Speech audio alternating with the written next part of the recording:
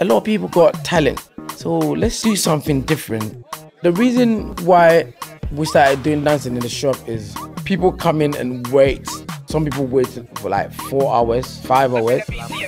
You get all sort of people from different countries. We're just like a family. We all want to help somebody back home. It's a culture. You work hard, you help people back home.